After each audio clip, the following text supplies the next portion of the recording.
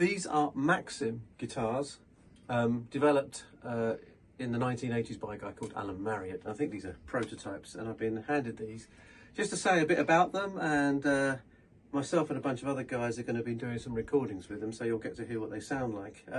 But for this, I just want to say a bit about what they are. Where a start, you can see that they're headless guitars, which interested me because being a left-handed player, I'd already sort of concocted my own little sort of travel headless guitar. So so that can always travel with me in a rucksack when I travel and not take it apart. But yeah, so this interested me. On this guitar, the tuning bridge is quite fiddly and difficult to use, and I sort of constructed a key and everything to make it tunable.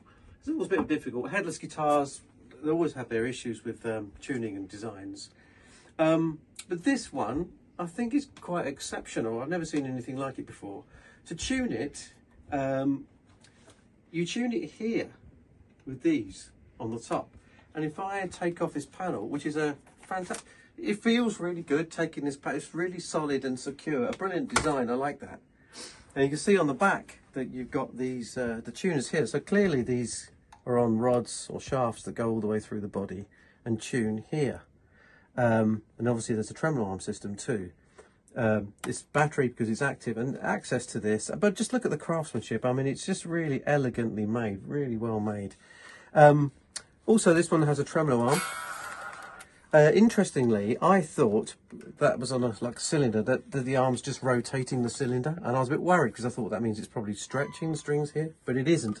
When you drop the pitch here and you do it on the back, it drops here, and that's because what the arm's doing is just moving that cylinder forwards and backwards slightly. I mean, the design and the execution, the manufacturing, and everything. I love it. It all just feels so solid and secure. Yeah, so it's I think a very impressive piece of design, but this sort of tuning system on here works well, and yeah, and it's this has got EMG pickups, I think, and I think it's an active circuitry. But yeah, it's very striking design, I think. And there's this one here, which is a similar thing without the tremolo arm. Of the two, so this panel also removes. Again, love the design of this. You can see the system there, battery. Again, oops, that's very, it's fallen out, put that back. So, but of the two, I think I prefer this one because I like this. The squareness of it is, to me, more of a statement of how different the guitar is.